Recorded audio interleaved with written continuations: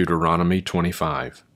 If there is a dispute between men, and they go to court for judgment, and the judges judge their case, and they justify the righteous and condemn the wicked, then it shall be, if the wicked man deserves to be struck, the judge shall then make him lie down, and be struck in his presence with the number of stripes according to his guilt. He may strike him 40 times, but no more, lest he strike him with many more stripes than these, and your brother be dishonored in your eyes. You shall not muzzle the ox while it is threshing.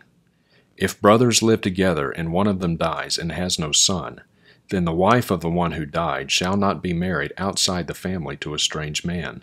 Her husband's brother shall go in to her, and take her to himself as wife, and perform the duty of a husband's brother to her. And it will be that the firstborn whom she bears shall assume the name of his dead brother, so that his name will not be blotted out from Israel. But if a man does not desire to take his brother's wife, then his brother's wife shall go up to the gate to the elders and say, My husband's brother refuses to raise up a name for his brother in Israel. He is not willing to perform the duty of a husband's brother to me. Then the elders of his city shall summon him and speak to him.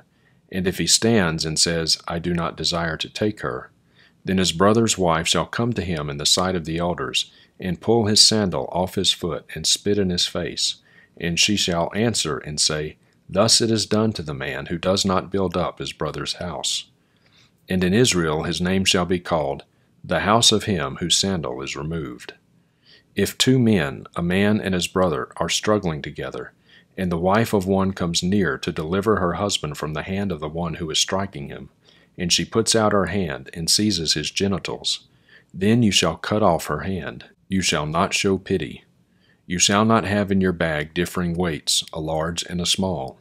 You shall not have in your house differing measures, a large and a small. You shall have a full and just weight. You shall have a full and just measure, that your days may be prolonged in the land which Yahweh your God gives you. For everyone who does these things, everyone who acts unjustly, is an abomination to Yahweh your God. Remember what Amalek did to you along the way when you came out from Egypt, how he met you along the way and attacked among you all the stragglers at your rear. But you were faint and weary, and he did not fear God.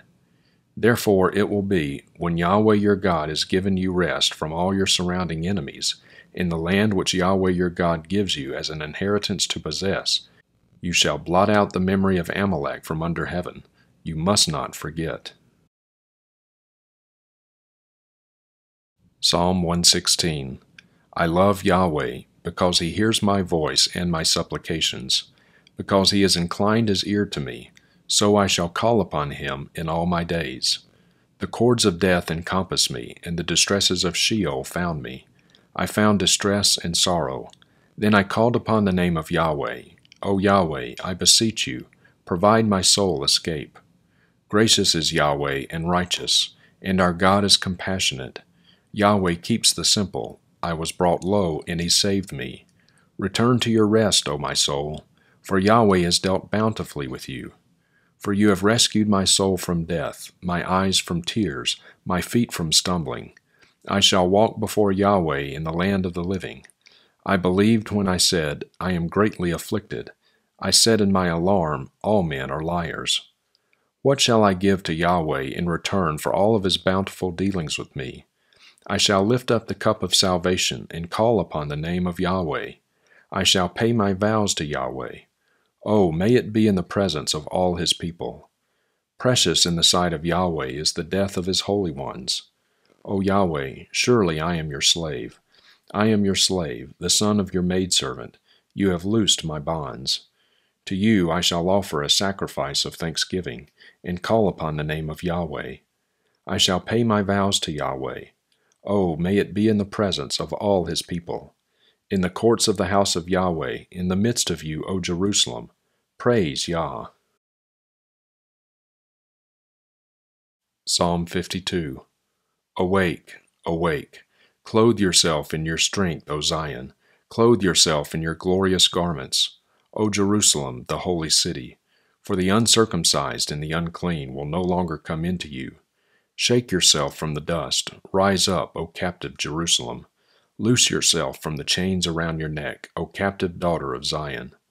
For thus says Yahweh, You were sold for nothing, and you will be redeemed without money. For thus says Lord Yahweh, My people went down at the first into Egypt to sojourn there. Then the Assyrian oppressed them without cause. So now, what do I have here, declares Yahweh, since my people have been taken away for nothing? Yahweh declares, Those who rule over them howl, and my name is continually blasphemed all day long. Therefore my people shall know my name. Therefore in that day I am the one who is speaking. Here I am. How lovely on the mountains are the feet of him who proclaims good news, who announces peace, and proclaims good news of good things, who announces salvation, and says to Zion, Your God reigns. The voice of your watchmen, they lift up their voices, they shout joyfully together, for they will see with their own eyes when Yahweh returns to Zion. Break forth, shout joyfully together, you waste places of Jerusalem. For Yahweh has comforted his people, he has redeemed Jerusalem. Yahweh has bared his holy arm in the sight of all the nations, that all the ends of the earth may see the salvation of our God. Depart, depart, go out from there, touch nothing unclean. Go out of the midst of her, purify yourselves, you who carry the vessels of Yahweh. But you will not go out in haste, nor will you go as those who flee. For Yahweh will go before you, and the God of Israel will be your rear guard. Behold, my servant will prosper. He will be high and lifted up and greatly exalted.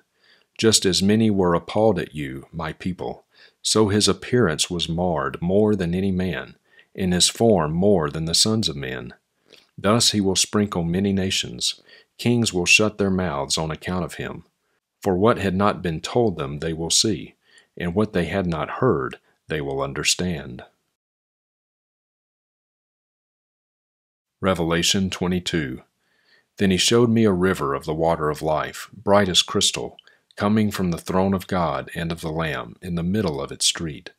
On either side of the river was the tree of life, bearing 12 kinds of fruit, yielding its fruit every month. And the leaves of the tree were for the healing of the nations. And there will no longer be any curse, and the throne of God and of the Lamb will be in it, and his slaves will serve him. And they will see his face, and his name will be on their foreheads. And there will no longer be any night, and they will not have need of the light of a lamp nor the light of the sun, because the Lord God will illumine them, and they will reign forever and ever. And he said to me, These words are faithful and true. And the Lord, the God of the spirits of the prophets, sent his angel to show to his slaves the things which must soon take place. And behold, I am coming quickly. Blessed is he who keeps the words of the prophecy of this book. I, John, am the one who is hearing and seeing these things. And when I heard and saw, I fell down to worship at the feet of the angel who showed me these things. But he said to me, Do not do that. I am a fellow slave with you and your brothers the prophets, and with those who keep the words of this book. Worship God. And he said to me, Do not seal up the words of the prophecy of this book, for the time is near. Let the one who does unrighteousness still do unrighteousness, and the one who is filthy still be filthy. And let the one who is righteous still do righteousness, and the one who is holy still keep himself holy.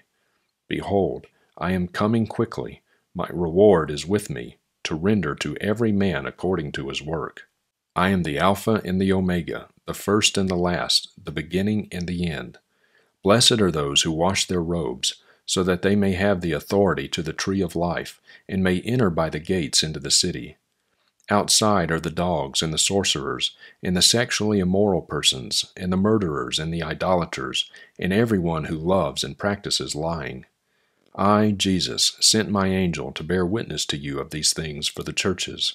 I am the root and the descendant of David, the bright morning star. And the Spirit and the bride say, Come. And let the one who hears say, Come. And let the one who is thirsty come.